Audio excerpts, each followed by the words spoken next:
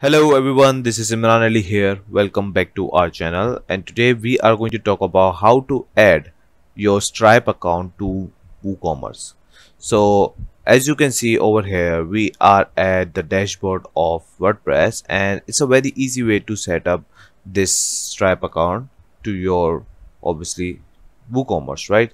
So on the left side you can see I have already added WooCommerce plugin over here, and if you hover over it, you can just go ahead and click on settings. Once you click on settings, this will take you right over this page, and ignore all of that, go to payments, and you will find that like over here, once we install our Stripe plugin, uh, we will end up over here and we can enable that from over here, and after that all the settings and everything will be gone. All right, so I just want to show you that where it is, like WooCommerce settings and payments. So right now we are going at the plugins, add new, click on it. It will take you right over here. After that, on the WooCommerce Stripe.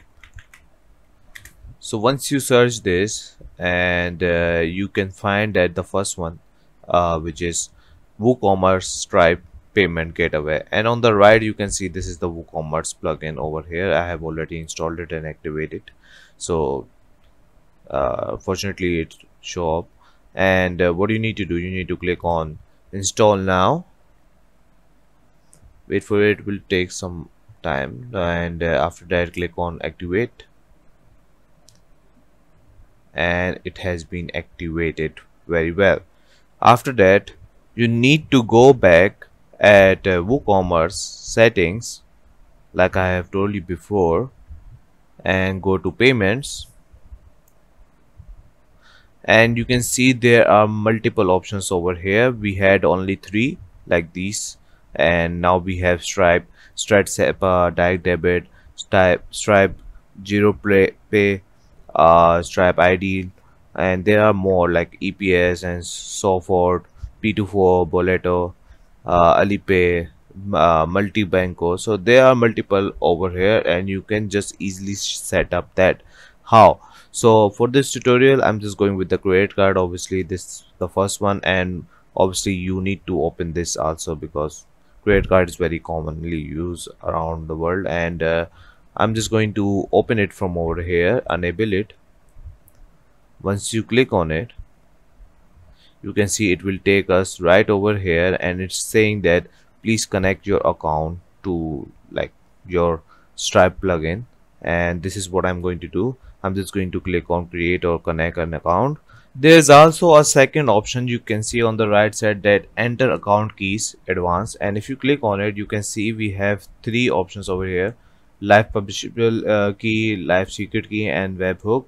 So webhook is not that important in my opinion, but I think get your webhook hanging secret from the webbook section in Stripe account, so you can just find that over there. So how you can find that, so I'm just gonna mute my mobile first of all and I'm just gonna show you how you can do that. So I'm gonna bring Stripe. Let me do this from my second screen, and here we are. So this is my Stripe. I have already logged in, so I'm just going to click on dashboard, and obviously you need to find publishable key. And what is publishable? Publishable key is API and secret key. So how you can find that, just click on over here, search, and search for API. And once you search that, you can see that there are two options over there: API version and API keys. So we need keys, right? Click on that, and you can see this is the publishable key. Obviously once you click on it, you can see you can easily copy that, and don't show this to anyone in my opinion. So you know, it's a secret key for a reason, right? So I'm just going to click on over here, and I can just paste it over here. After that, I'm just gonna hide that real quick, and once you click on this, it's also have copied, and you go over there and paste.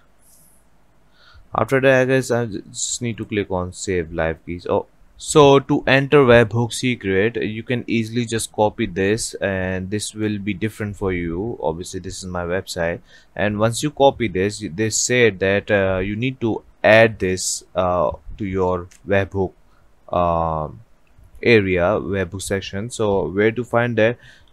You just need to search for a webhook, and you will end up over here also, and click on add endpoint.